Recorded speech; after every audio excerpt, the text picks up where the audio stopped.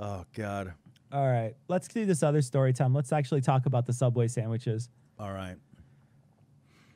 So this story comes from independent.ie, which I believe is Ireland. Sandwiches in Subway, quote, too sugary to meet legal definition of being bread. Hey, Ian, you could take the big dick off the screen. We're talking about Subway.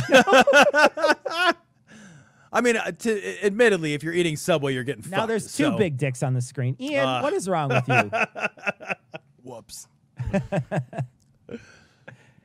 Evidently, this Subway, Ireland has a rule that it has to be that if it's more than 10 or if it's 10% or more of sugar or something like that, then it's not considered a bread food anymore. Yeah, like they're talking about whether or not like it could be considered a staple food with a zero VAT rate, right? Yeah. So, and I thought like, holy shit, 10% of Subway's bread is sugar? Yeah. 10% That's a is huge donut. amount. 10% is a donut level of sugar. So I was looking up recipes specifically to look this up to see how much 10% is. And if you were going to make a regular donut, I found several recipes that said 5 cups of flour to 1/2 cup of sugar. So that's 10%. So, yeah. That is fucking foul. And you know, American donuts, we put sugar on them afterwards.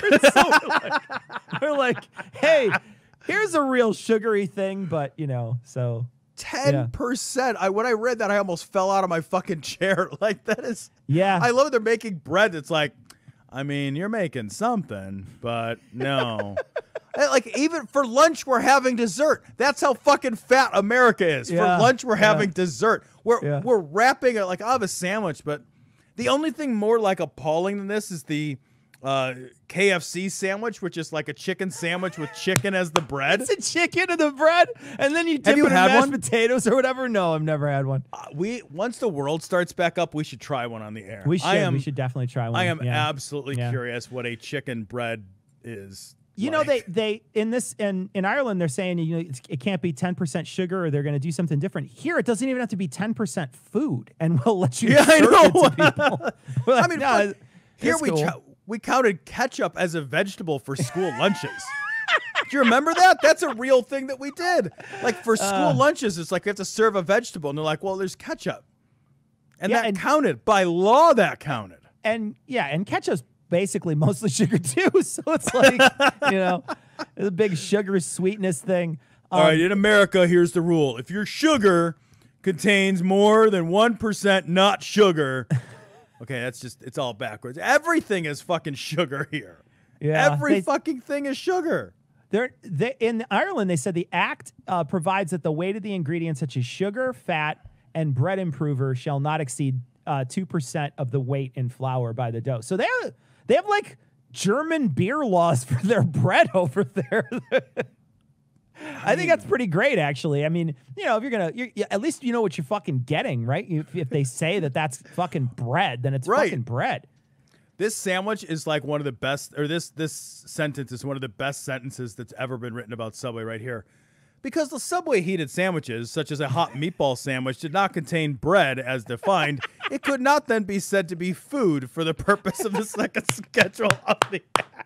Yeah, that ain't the only reason. That's proving by law what everyone who's ever eaten at Subway has always known intuitively. There's a lot of reasons it ain't a food. All right, the bread is the very least of it. Yeah. If you have to go to Subway, if it's just the only thing around, I mean, I don't know when the last time you went to one is, but it's been a while. What do you get?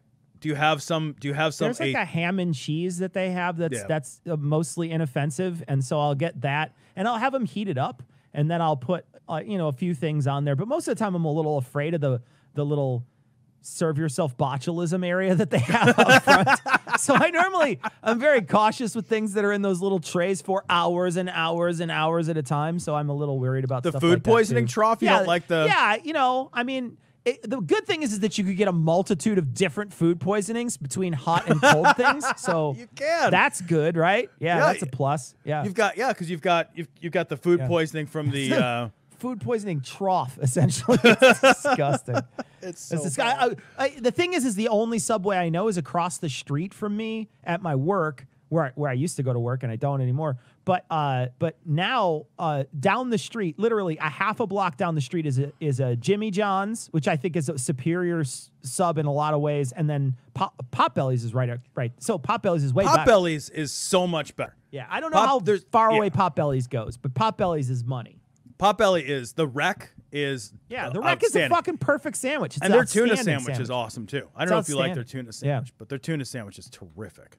Yeah. Plus they make their own giardiniera, and it's terrific. Their giardiniera is fucking awesome. Yeah, it's excellent. Yep.